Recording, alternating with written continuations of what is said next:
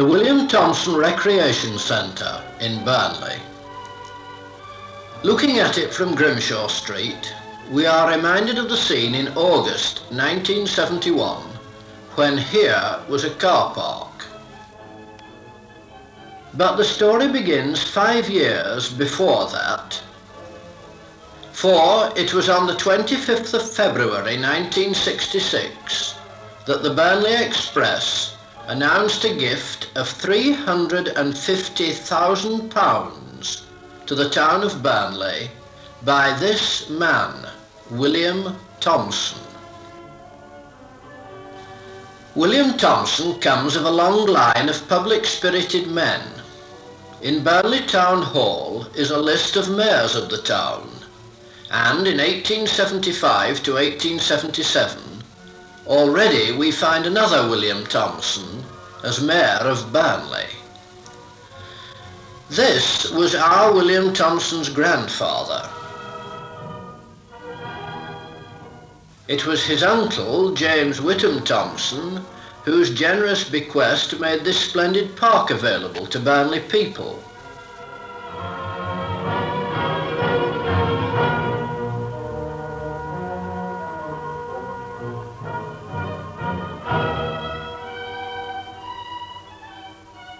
In 1966, when he made the gift, William Thompson was 72 and lived in this modest house in Todmorden Road, Burnley.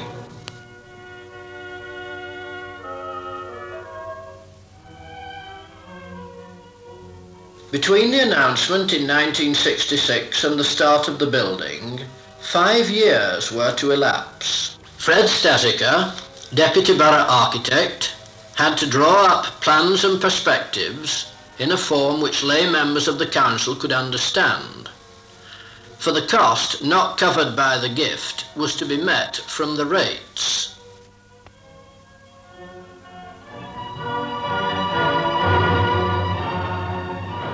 In the drawing office, these were converted into working drawings.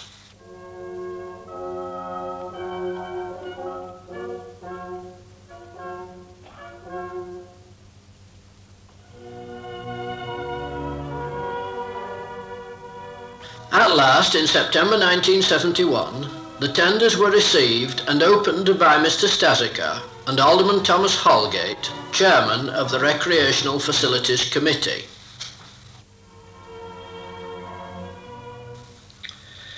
The successful tender was made by Sir Alfred McAlpine and Sons Limited. In all, the estimated expenditure came to £968,496.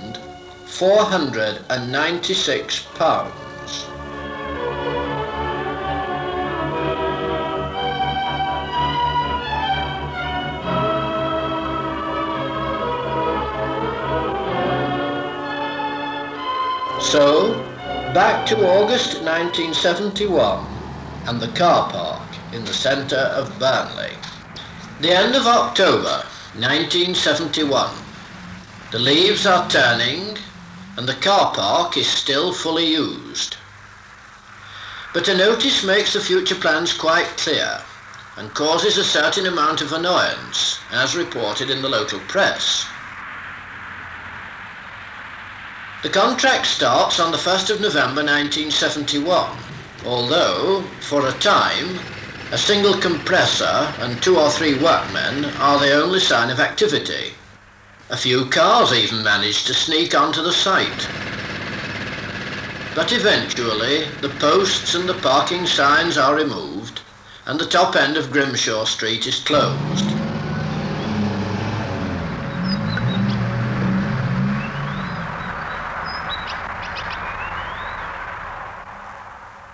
The closure causes more annoyance, mainly to motorists who miss seeing the no entry sign.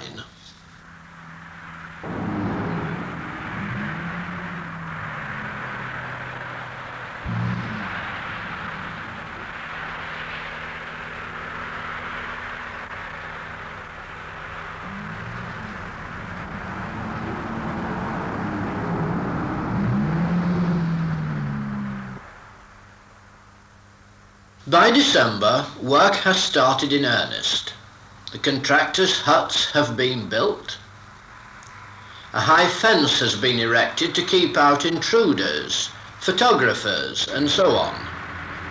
And machinery of great complexity appears. The site itself is of very doubtful origin, having been previously occupied by houses, some with cellars. Mining subsidence is always a potential problem in Burnley, so it is necessary to stabilise the ground by a process known as vibroflotation.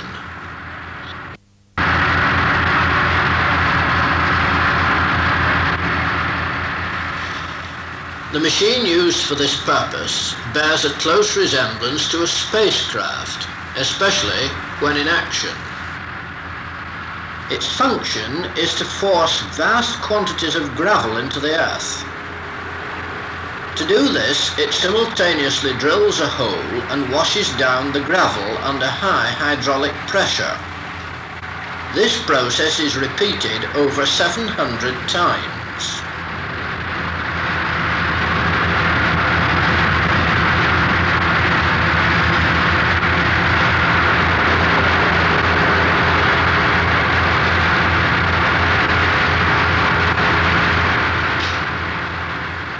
So, a solid bed for the foundations is formed using 1,000 tons of gravel. For a period of 6 weeks, the contractors used 10,000 gallons of water a day. Not surprisingly, this leaves the site very wet. However, by the end of February 1972, the drain pipes have arrived. Altogether, over half a mile of pipes are used to drain the site. Other sanitary ware arrives too. Work proceeds on the foundations, which are of concrete, reinforced with steel mats.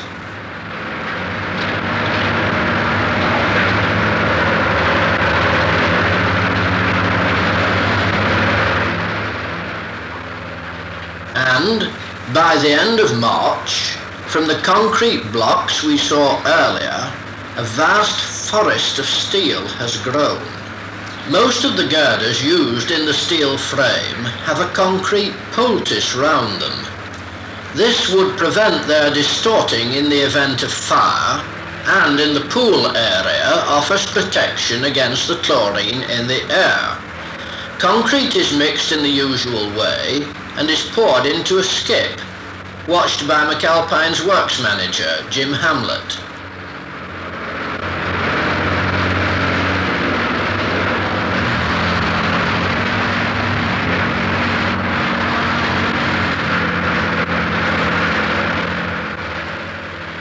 The skip transfers the mix to the frames in which the beam is to be precast. This precasting saves much time, as to cast the concrete when the beams are in place would involve shuttering each one separately. Up above, work continues. David Shaw, the engineer, checks the accuracy of the pillars. There are 110 of these vertical members, each of which has to be set to an accuracy of 3 millimeters. As each one is found correct, it is finally bolted into position.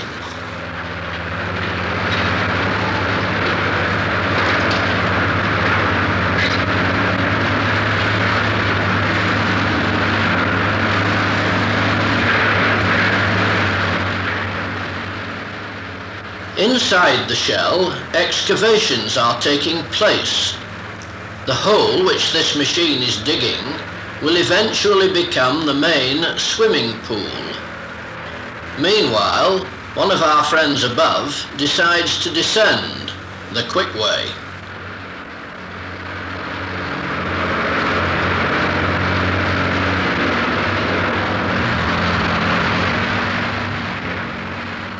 The following day, a large crane arrives on site.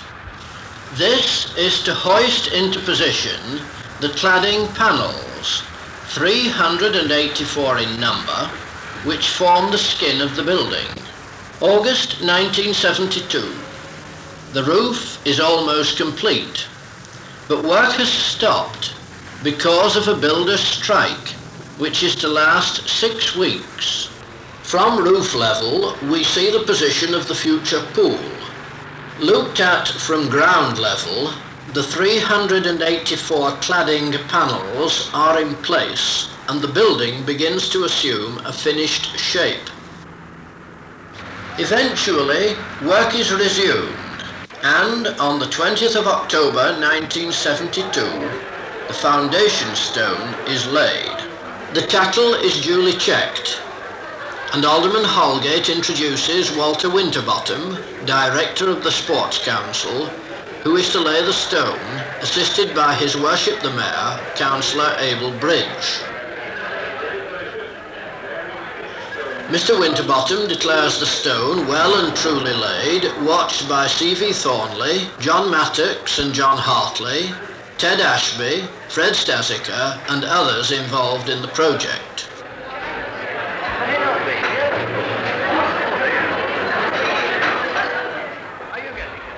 By mid-February 1973, the boilers are installed.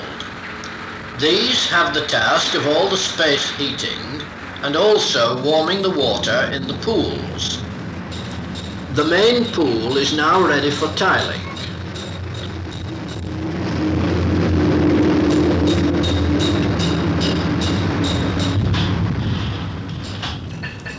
And by the end of April 1973, almost all the 55,000 tiles are in place.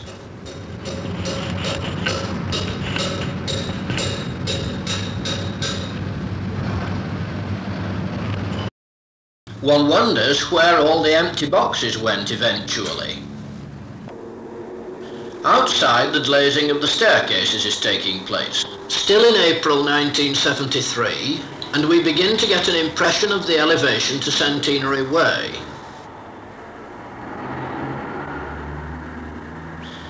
To keep the air fresh and warm in a building of this size is no mean operation, and now the galvanized ducting is being hauled to the higher level. We are now in June 1973, and the 3 filter tanks are being installed. Each of these is capable in 1 hour of filtering 18,000 gallons of water. Outside, the sunbathers are in evidence. The roof is complete.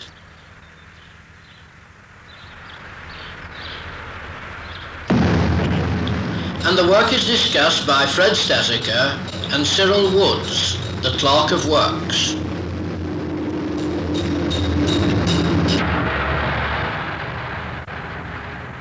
As one approaches the centre from the north, a mural catches the eye. Cast in a polystyrene mould, it is a tedious job to uncover the 32 panels which comprise it.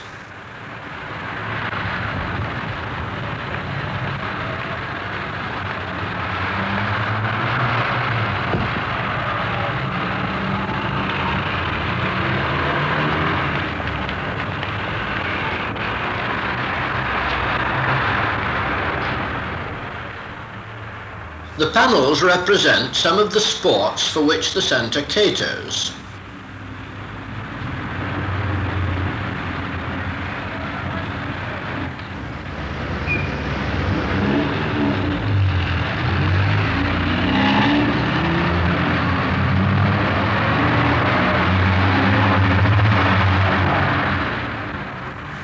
The mural is the work of Charles Anderson. By April 1974, the tidying up begins. Grass is laid,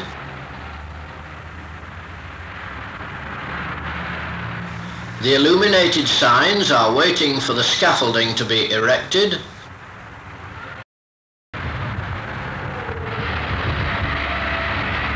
and preparations are being made for the first public inspection. As we look at the elevation to Centenary Way, we notice that one place of recreation the Odeon cinema, which we saw at the beginning of our film, has given way to another, our new centre.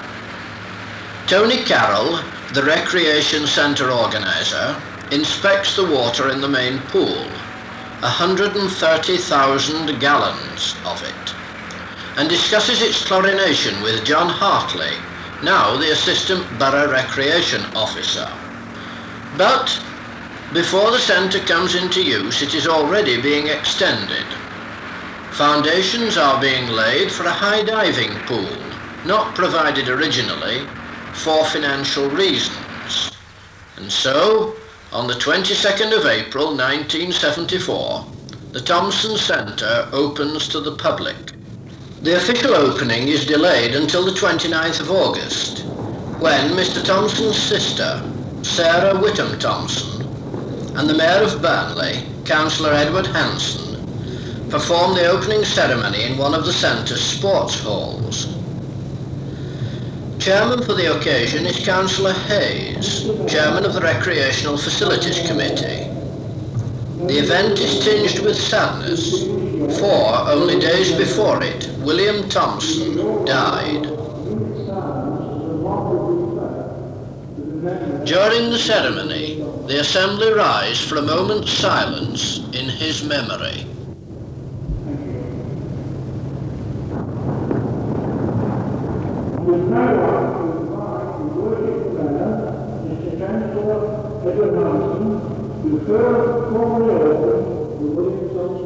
Councillor Hayes now introduces the Mayor and Miss Thompson, and the Mayor refers to the facilities in the centre, and on behalf of himself and Miss Thompson, declares it officially open.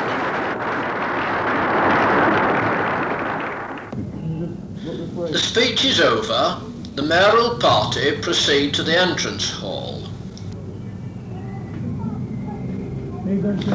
Here, watched by the Mayoress, the Mayor and Miss Thompson unveil the commemorative stone and pose for a press photograph.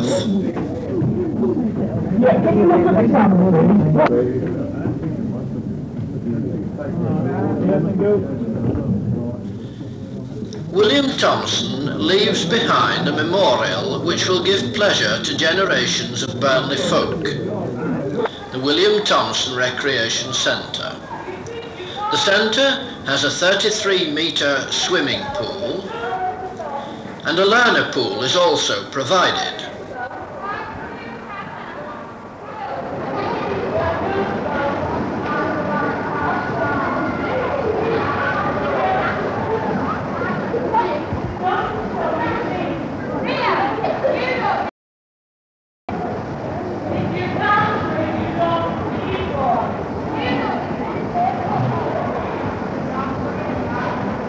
There are two large halls for such sports as five-a-side football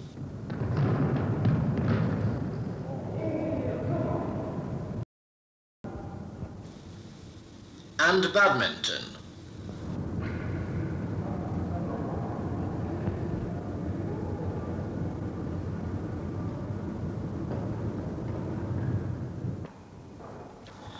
Table tennis is catered for,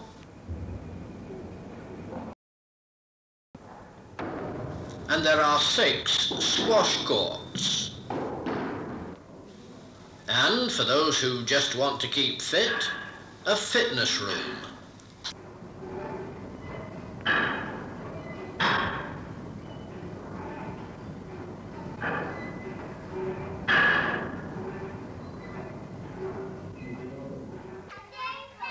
There's even a creche in which children are looked after whilst their parents enjoy the other attractions of the centre.